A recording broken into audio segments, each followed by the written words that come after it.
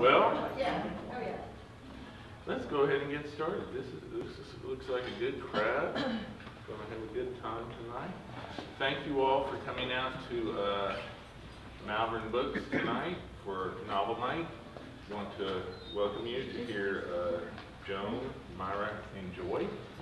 And this is something really special. I really look forward to. I think that I need to tell you to eat snacks. We have a lot. We have our famous St. Patrick's Day cupcakes out there. Please eat them. And we have water and all kinds of other stuff. Another thing is that for Novel Night, a special is that there's 20% off all fiction in the store. So that's always a nice perk. So we have 3 readers tonight, which is great because usually we only have 2 for Novel Night. So our first reader is Joan Moran. Joan is the author of her humorous and incisive memoir, 60 Sex and Tango, Confessions of a Beatnik Boomer. I'm the boss of me, stay sexy, smart and strong at any age, women obsessed, and her most recent novel, An Accidental Cuban. Joan? Thank you. Thank you all for coming. First thing, thanks for friends and almost family in the room. This book is called An Accidental Cuban. I'm just going to read a couple of passages from this book, and then we're going to each read approximately 10 minutes, and then after that, you can ask us questions, which will be fun, because the subjects of these books are so varied and incredibly interesting. Harry walked up to the small, cramped bus station in Cienfuegos before sunrise. He hadn't taken a bus in more than a year when he accompanied Kobe and Katrina to Santiago de Cuba to visit Satomi and William. It was a happy time. They were off on a seaside vacation, laughing and feeling the lightness of life. It was a different kind of happiness that morning he took the bus to La Habana. It was the happiness of hope. The station looked the same, run down but clean and appearing like it was open and ready for business. He bought a ticket from the unpleasant woman inside the ticket office. Dressed in a clean brown uniform, she barely looked up. But he sensed she hadn't left her seat since he last saw her. She would die in that seat. 3 people lined up behind him, irritable Cubans, half asleep, half committed to the ride to La Habana. As he waited for the bus to arrive, the stillness of the early morning air was refreshing. In an hour, the humidity would rise and take his breath away.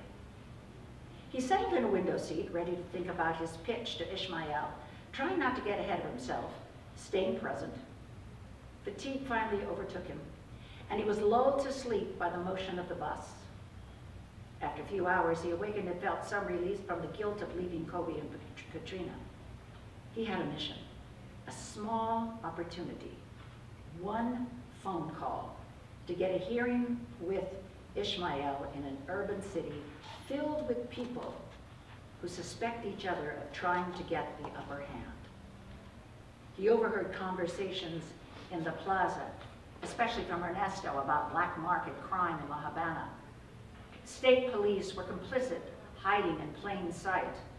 The tourists didn't recognize the fear, but Cubans knew the island had another face.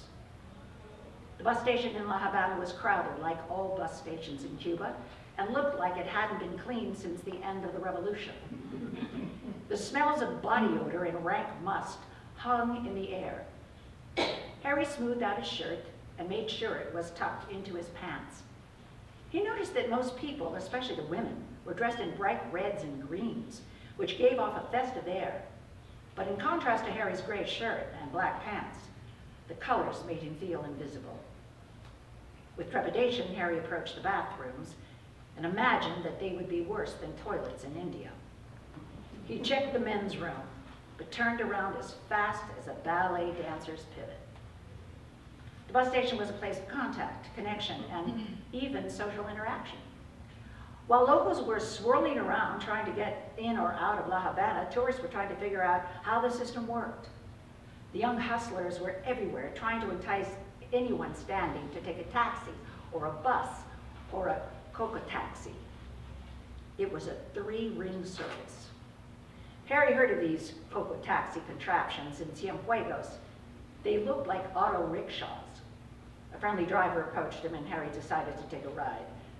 A policeman stopped the transaction because the driver had no license. Annoyed, Harry jumped out of the cab. Someone grabbed his arm. "Oi, hombre, where are you going so fast? Don't you have time for your friends?"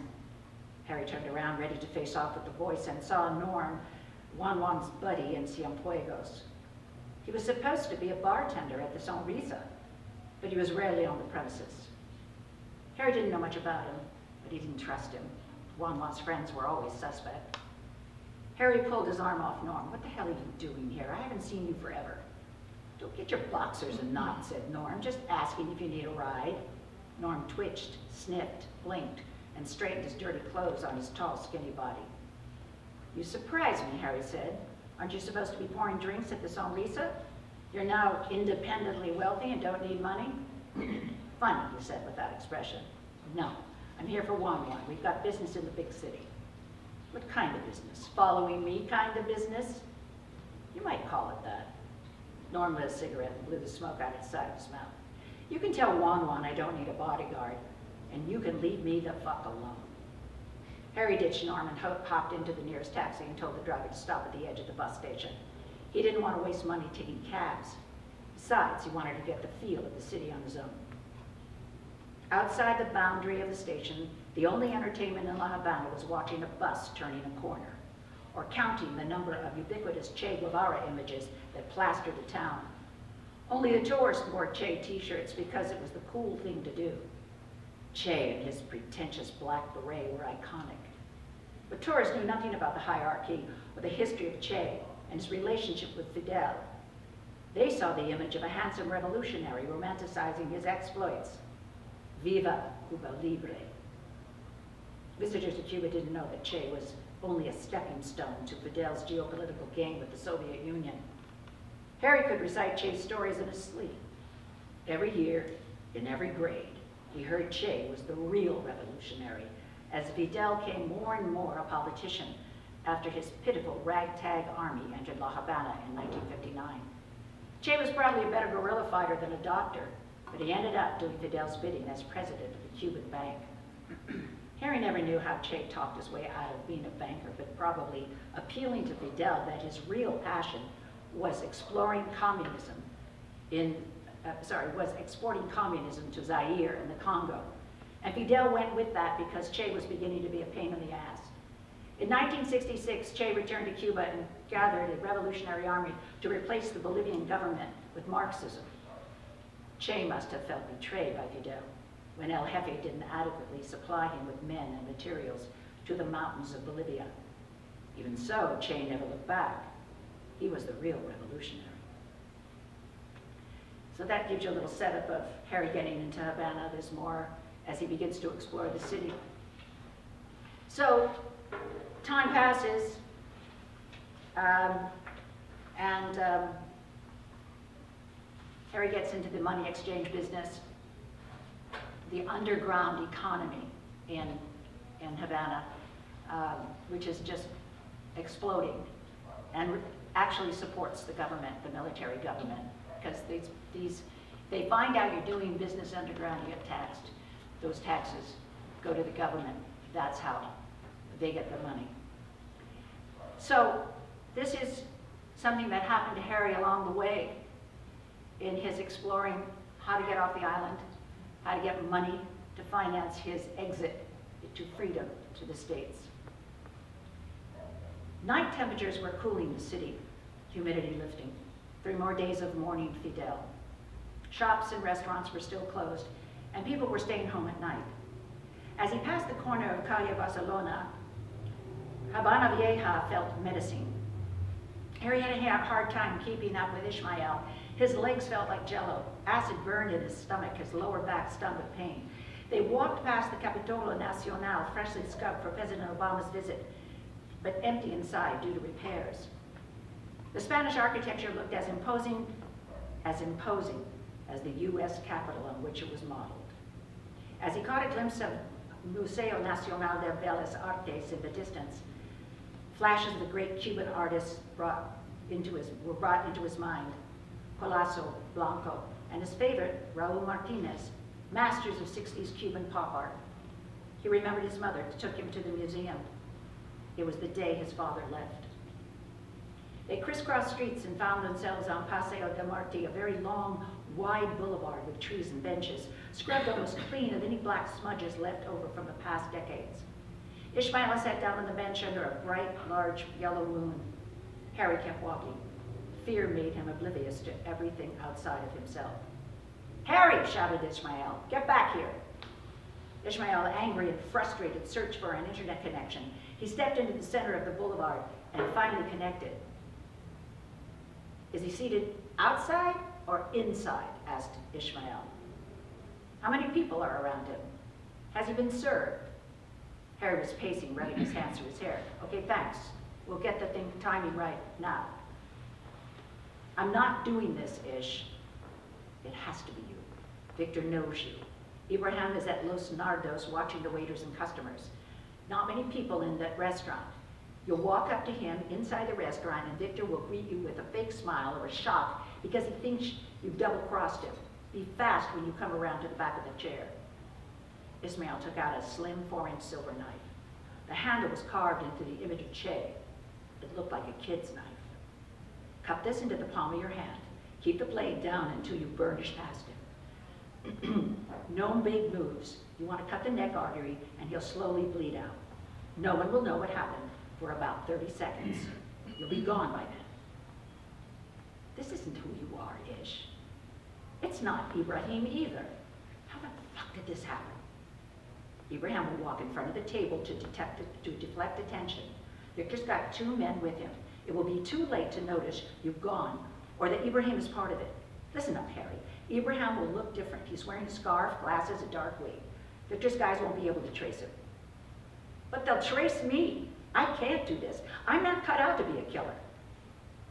Out of the darkness, the businessman, briefcase in hand, walked past Harry and Ishmael.